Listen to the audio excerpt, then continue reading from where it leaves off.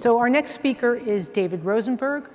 David is a serial inventor and entrepreneur. He is the CEO of and founder of AeroFarms, a pioneer in indoor farming located in that well-known agricultural hotbed of Newark, New Jersey.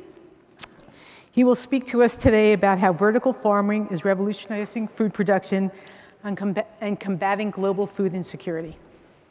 Thanks, Amy. Amy asked me where I was from. I said, Newark, of course.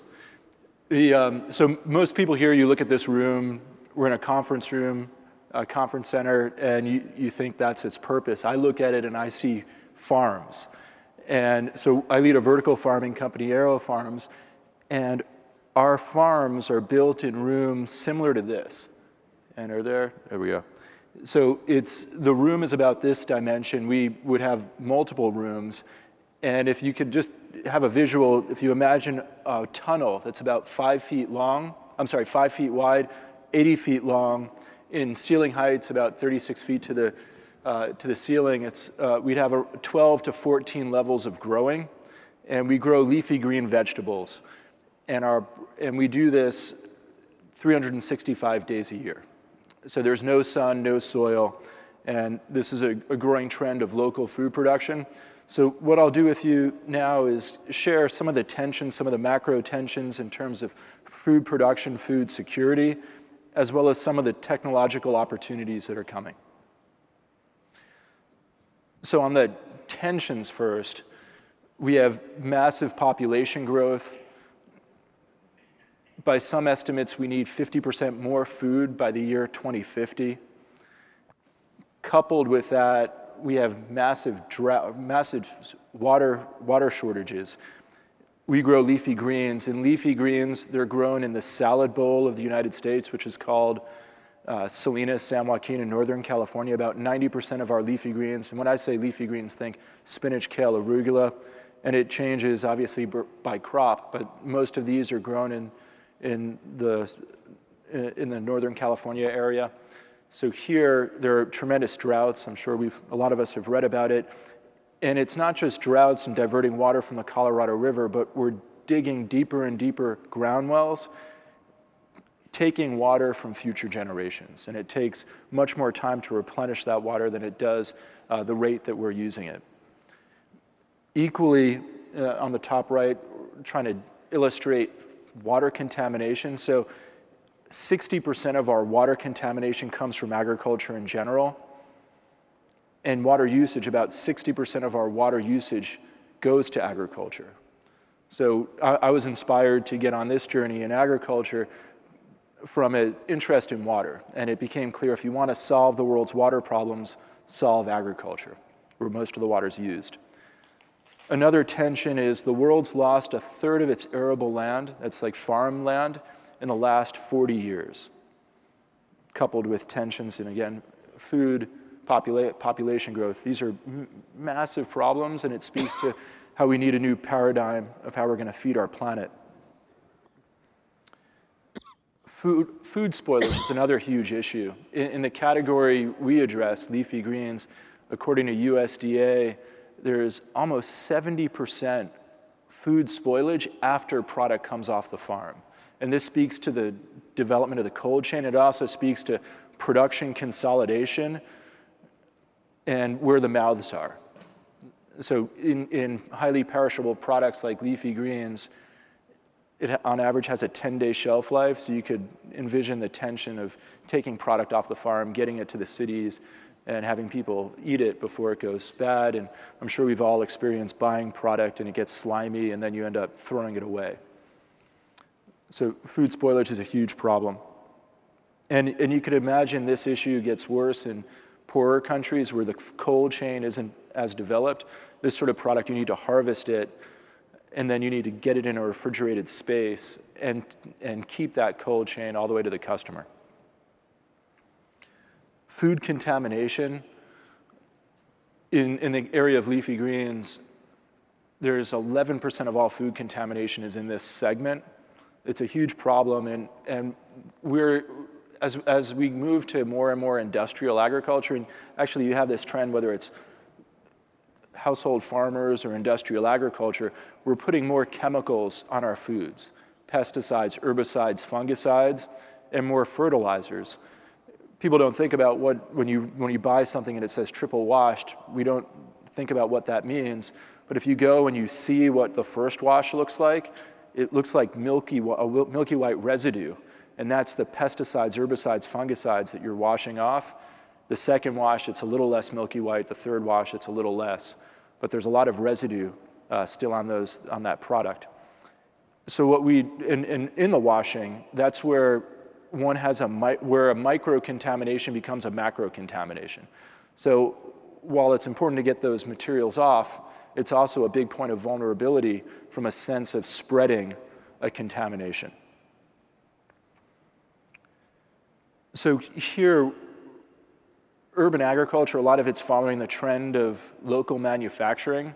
And from a city perspective, since a lot of people in the audience are developers, there's, on one hand, greater and greater economies of scale in manufacturing. On the other hand, there's a movement with local production, not just farming, but whether it's 3D printing or laser printing or a lot of increases of computing power, you see trends of manufacturing locally pop up in a lot of areas, and there is a lot of excitement in some segments.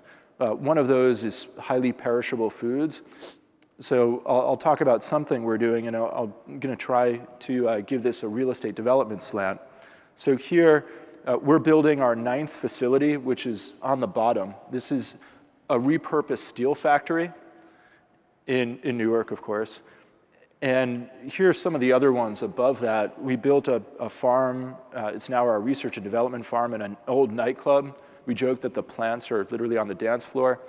And people joke around of how music influences plants, and we'll talk about light and music, whether it's strobe lights, disco lights, or other specific spectrum could influence lights.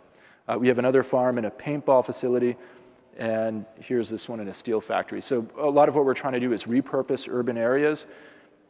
I'll share that it's often harder to do this than to start from bottom-up construction, because just the legacy craziness of a building could make it harder to navigate around. And the environmental conditions are really important. So just numbers, we're able to get 130 times the productivity over a field farmer. Meaning if a field farmer could produce a pound of product in a square meter, we could get 130 times that.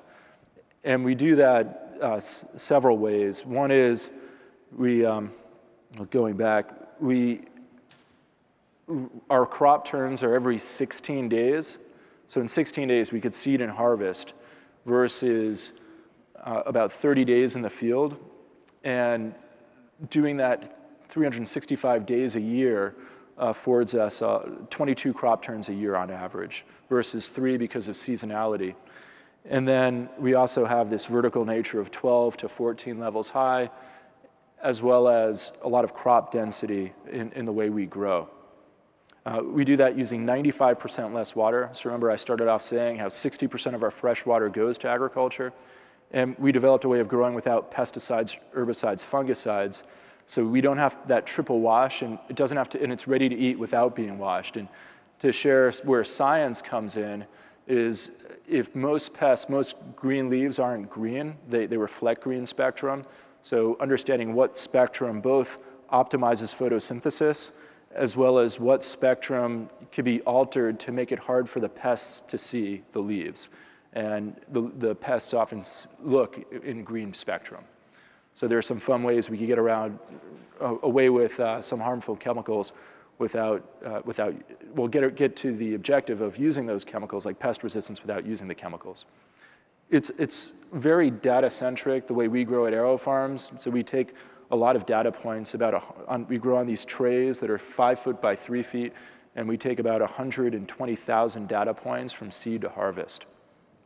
And that's important because to grow, and I'm going into some detail, there's a trend in local food production, and I keynoted at the Urban Agriculture Conference this year, and I shared that I thought about 90% of the players are going to go out of business in the next 3 years.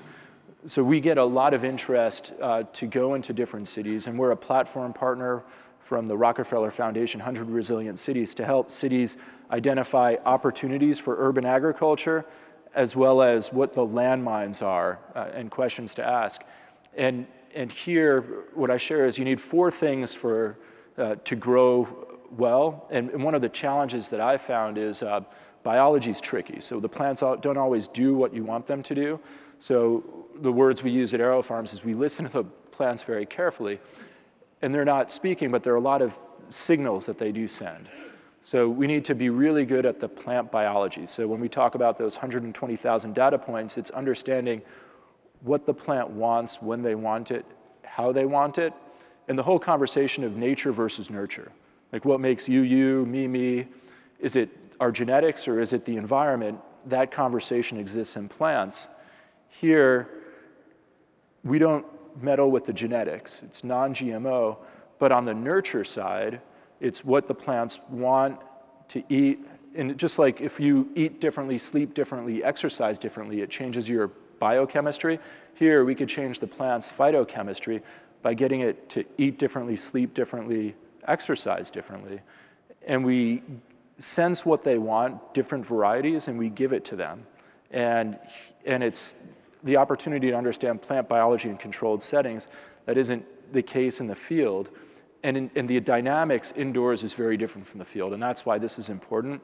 The environment is very important, and it's the environment that most plants want is similar as in this room. And understanding how that matches with biology and operations, we have about 120 standard operating procedures, most of which are around food safety. And then there's also a mechanical, how the lights and the pumps and all that go together.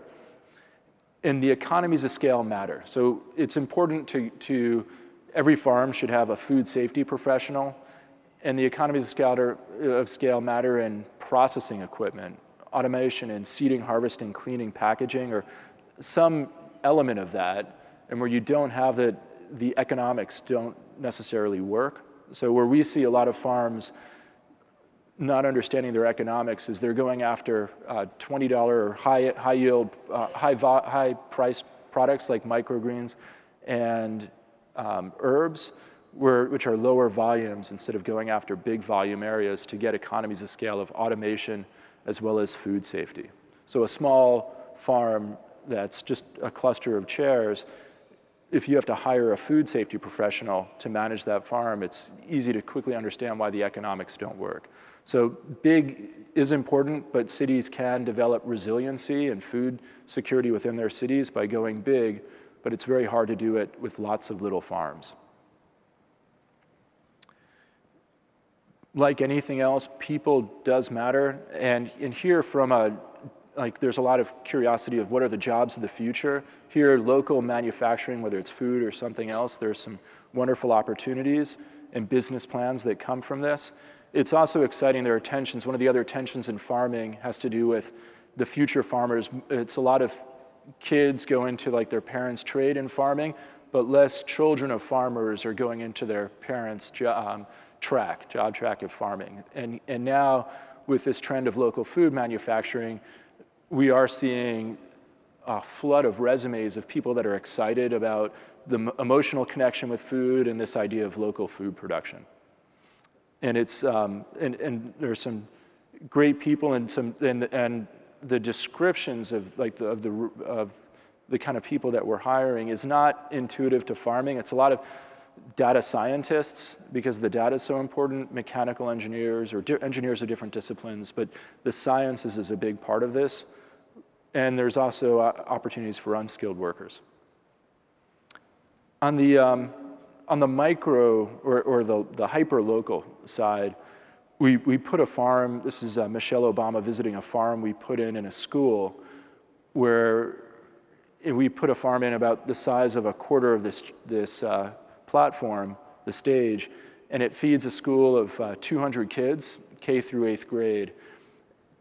And it's great to have the kids interact with the food because it's building eating habits of leafy greens, where typically these kids were eating the fries and they weren't trying the food, growing product like chervil. And here at AeroFarms, we've grown about 300 different varieties, so trying to bring heirloom varieties back into the mix.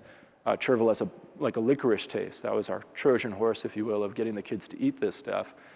And there's opportunities, whether it's building farms in buildings. The tension has to do with like food safety and how it gets managed. So there is a lot of investment dollars at AeroFarms and others of monitoring these systems, but it's not just monitoring, it has to do with like cleaning the systems and making sure that they're really being accounted for.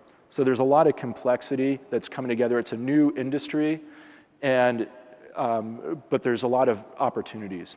From a real estate standpoint, our ninth facility is backed by Goldman Sachs and Prudential, which is good in the sense of, for a new industry, seeing the economics of our previous farm and getting comfortable to provide debt, senior debt at this farm is a sign that the trends are going in the right direction.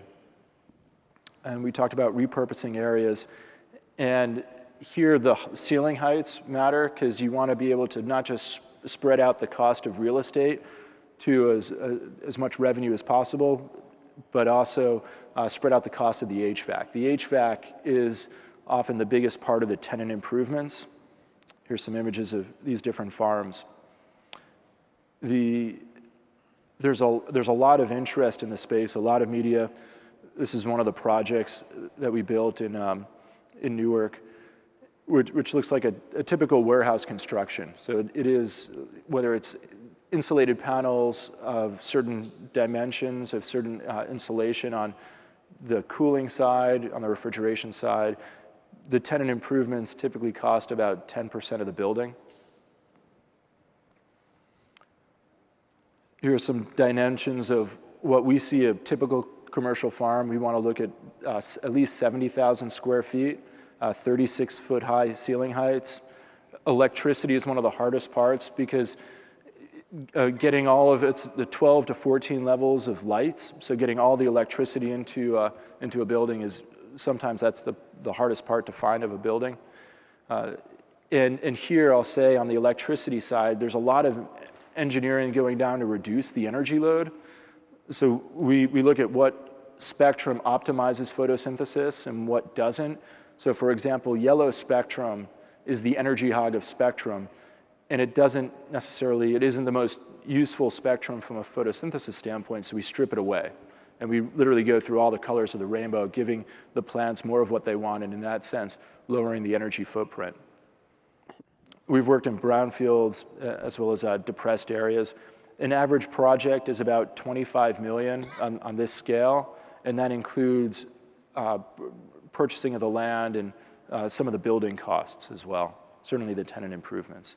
And these are modular, so they could go up and down, big or small, like I said, the one in the school. Where we see this going is bigger farms in cities that are more like 300 square feet. The farms, they could serve a population of about like a tier 3 city of 1 million people. That farm itself would do under 10% of about 10% of the population in terms of feeding their annual needs of leafy greens. We're working on version 4.0, and I point that out because in this category, in this industry, the capital costs are going down. There's something called Heitz's Law, which talks about the price of a diode getting more efficient by 50% every 3 years. And if you just follow that around, you see that the economics of local food production are moving in the right trend. So this is a trend, it's not a fad, and it's going to be one of the answers to food security in the future. Thank you.